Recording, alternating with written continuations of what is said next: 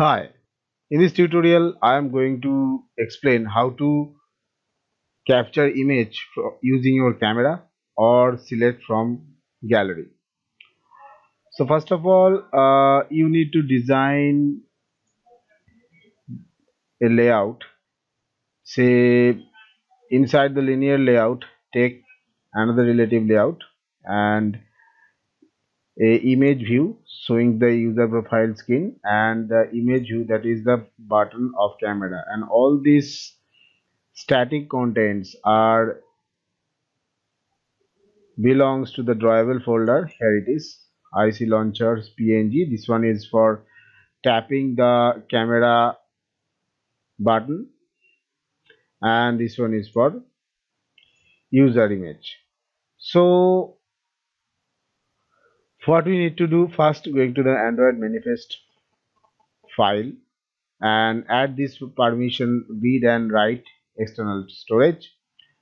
And now coming back to the main activity, first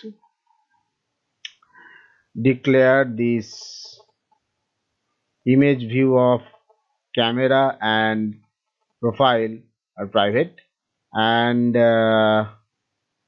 initialize this image and camera, and they inside you have to tap this camera button. So add set on click listener on this, and you have to open UI. So set inside try catch block, write set UI, write this, and when camera button is clicked, so coming back to the on click method, so view.onClick listener interface is already implemented. So when camera button is clicked, select image will fire, and inside select image there's a dialog box will open. We'll see three options: take photo or choose from library, or you can cancel the dialog box. When you want to take a photo from his camera, so first camera intent will fire, and inside camera intent method this camera intent will fire. So and it will open the camera, and if you want to choose from your gallery image from gallery, so gallery intent will fire, and inside gallery this gallery intent will fire, and start activity for result will return selected file. So here is the whole code, and to add the permissions, go to the utility class and check the permissions of camera. If your current API version is greater than or marshmallow, its permission is here, and if below jelly bean, let's test the code.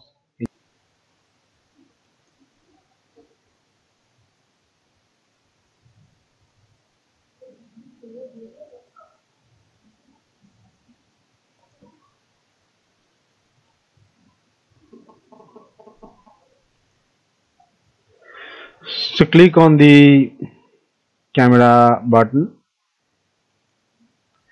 You can take photo from your camera. So here is your camera, and if you want to choose image from gallery, then tap on choose from library.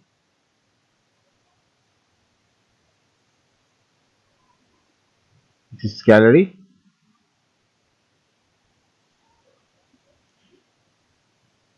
and or you can cancel it. You can get the source code of this project from southcafe.com.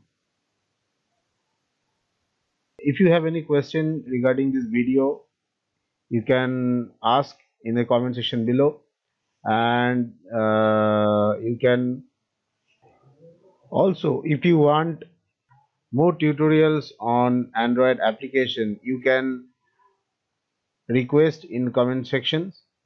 The most the request having more likes, which request will get maximum votes, I will make this video on this particular tutorial. So thanks for watching. See you in the next video.